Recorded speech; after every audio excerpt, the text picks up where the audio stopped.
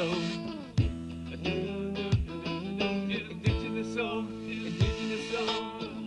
Indigenous soul.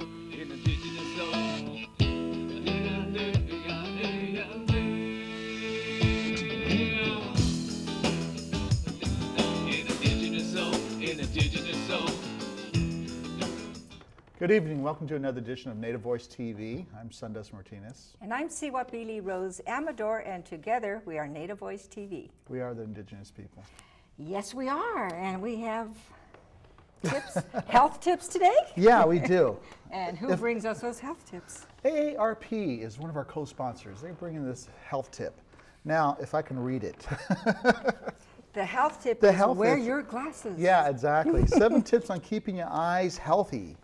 One is get thorough exams 1 to 2 years, depending upon your age. If you're over 60, get twice a year. Also, your diet has a real impact. You got to have leafy vegetables. That means I should eat carrots, right? Yeah, carrots, definitely. You hate carrots, but I eat them. hate carrots. Just do it. Okay. You know, your fruits and vegetables. Load up on your leafy greens. Wear eye protection when you're out in the sun. You know, out in summer. You know, make sure it has UV protection and all that. Take periodic breaks from watching TV or when you're on the computer and stuff like that. You know, you're sitting at the computer all day. Take a break, close your eyes, and watch TV. Relax, and watch TV. No. All right. Okay. All right. Cut down on the TV. Cut down on the TV. Watch for your symptoms. Another thing is if you're on other types of medication, make sure that this other type of medication doesn't bother your eyes or cause any symptoms that may alert you for something else, because you may think that you're going blind, but it's just your medication. Yeah. So. That's all brought to you by AARP. Thank you, AARP. You know, they've had a campaign going too, and it's called the Divided We Fail campaign. And we've been talking about it the last few weeks, and there it is. There's the card on the screen. If you go to www.aarp.org, you can find this card on their website, and you can fill it out. And what it does, it helps encourage our legislators to provide health care for all. And it's very important that indigenous people have health care, because a lot of us don't. So this is one way that we can help our community, help ARP, and support ARP, who is supporting us. Oh yeah, definitely. ARP will support our community and will fund our community in however way they can. So support ARP and the health campaign, please. And we have a few things coming up in the community. Let's see, what do we have? The All Nations Cultural Enrichment Program will be starting this fall. That will be at CTC. And I want to point out this beautiful drum that's sitting next to me on the set here. This was made by students in this particular program. It was made this summer, and they made the drumsticks, the drum, the painting. They did everything. So it's beautiful. We're really happy to have it here on the set. And the students in this program will get educational assistance, you know, after, homework with their homework and so forth, but they will get a lot of cultural enrichment, and they'll learn how to make things such as this, not this drum, but maybe a hand drum. But the students did make this powwow drum, and all of these drumsticks, and it would probably seat about 10 singers. Yeah. So it's a beautiful drum, and we're welcoming it to our set. They get the opportunity of working with one another and having like a team effort, and it's really good, positive workshop for them. So that's from the program at CTC, and you can call 251-3165 if you're interested in. There's going to be an orientation. I believe it's the 25th of September for parents and the students to come and learn more about the program. But if you're interested, give us a call at 251-3165 at CTC. And what else is coming up? Let me think. Magic. Aha! The American Indian Heritage Celebration. Yeah, that's going to be September 22nd. That's 2007. National Hispanic University. That's 14271 Story Road, San Jose. That's right there by White and Story. Yeah. Almost near the corner. Yeah. And that's going to be from 10 a.m. to 6 p.m. We're going to have all kinds of dancers, drummers. It's honoring our elders, our community.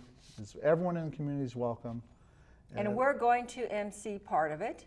will be emceeing the program where they give the proclamation from the city, and some of the elected officials will be present.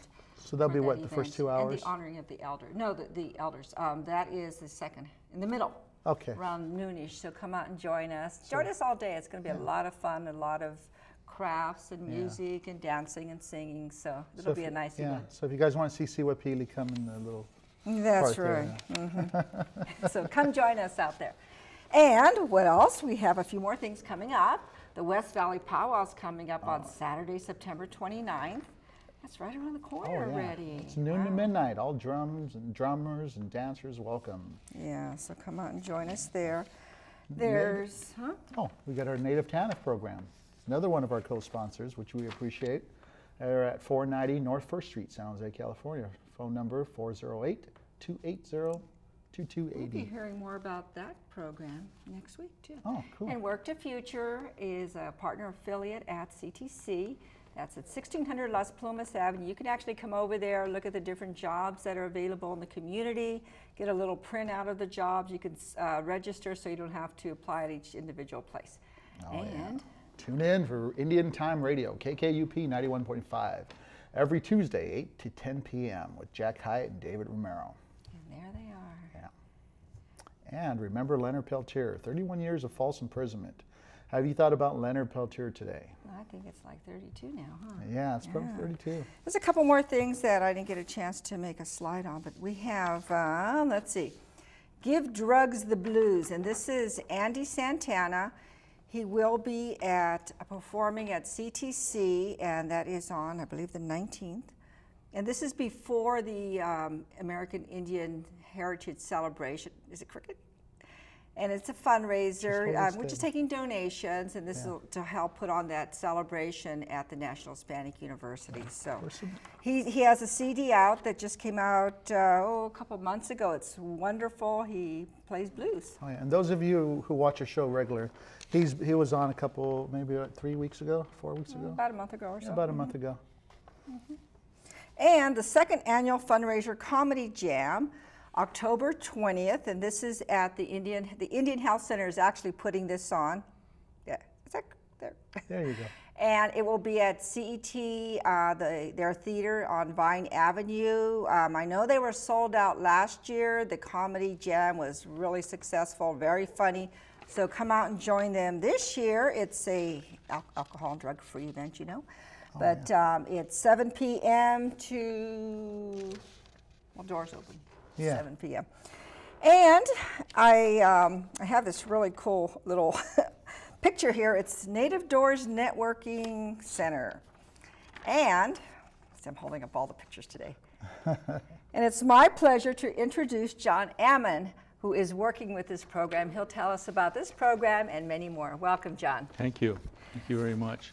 Now tell us a little bit about your tribal affiliation. Okay. I couldn't really pronounce that. Could you pronounce that for us? Sure, it's Tsnungwe. I was born on a Hupa Indian reservation in Northern California, and actually I went to school there not K, I didn't go to K, but first grade through high school. And our family lived off the reservation. And so even though I did receive money from the federal government for buying California a couple of times, and am registered with them as being Hupa Indian, I don't meet the residential requirement to be on the tribal roll. So my family and a lot of other families that their ancestral homes weren't where they drew the lines for the reservation, and so consequently we're not federally recognized, and we've been going through the process for 20 years now of going through the hoops. There's a kind of an interesting story. The hoops, huh? We met with Senator Inouye's aide one time at the San Jose State. They were meeting with all of the unrecognized groups, and my nephew, he said, what do you recommend we do? Should we go through this process that no tribe at that time had completed it? should we wait for legislation, or should we just go to war? And of course, he was taking notes, and he just kind of stopped, and he looked up and smiled, and he said, probably the last one would get results faster. But you know, we're a group there that you know, our families have worked together for years and years, and have actually carried on the traditions.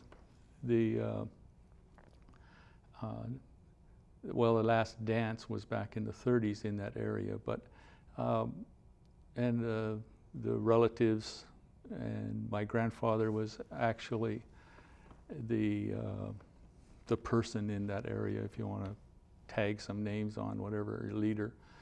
So our family is recognized by everyone. We just don't have the federal recognition. So it's just politics as far as I'm concerned. But Yeah. Where in California is okay, we're located between Eureka and Redding, on the Trinity River. And the name Tsnungwe comes from the largest village site